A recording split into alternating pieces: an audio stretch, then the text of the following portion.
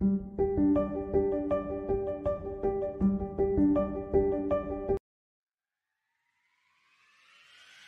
everyone, welcome back to the Brain Coach. Today we're diving into something fascinating, how the tiny bacteria in your gut, called probiotics, can have a massive impact on your brain function.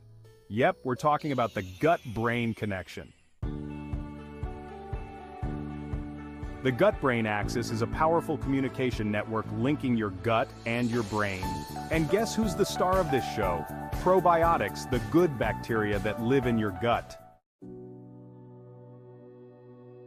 First off, probiotics help maintain a healthy balance of gut bacteria.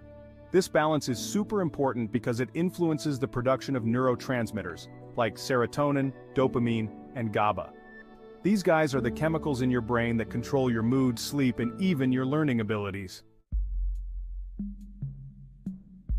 Now, if your gut's inflamed, it could spell trouble for your brain. Chronic gut inflammation is linked to conditions like depression and anxiety. But guess what? Probiotics can help reduce that inflammation, which might just lower your risk for these issues. Stress got you down? Probiotics might help with that too. Some strains of probiotics can lower your cortisol levels, that's the stress hormone, and ease symptoms of anxiety.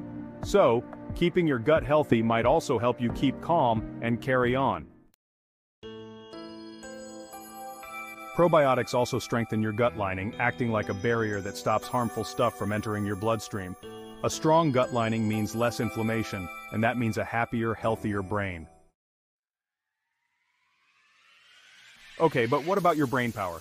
Some studies suggest probiotics can boost your memory and learning abilities. And if you're feeling down, probiotics might help lift your mood by producing short-chain fatty acids that influence neurotransmitter production. So, which probiotics should you be looking for? Strains like Lactobacillus rhamnosus can help reduce anxiety, while Bifidobacterium longum is known for improving mood. And the combo of Lactobacillus helveticus and Bifidobacterium bifidum, great for tackling stress. This whole field is called psychobiotics, the study of how probiotics affect your mental health. It's an exciting area of research, and it might just be the key to better brain health. So how can you get more probiotics in your diet? Try adding some yogurt, kefir, or sauerkraut to your meals. Or, if you're not into those, there are plenty of probiotic supplements available too. Thanks for watching, everyone. If you found this video helpful, don't forget to hit that like button and subscribe for more content on how to live a healthier, happier life. And let me know in the comments, are you adding probiotics to your routine? I'd love to hear your thoughts.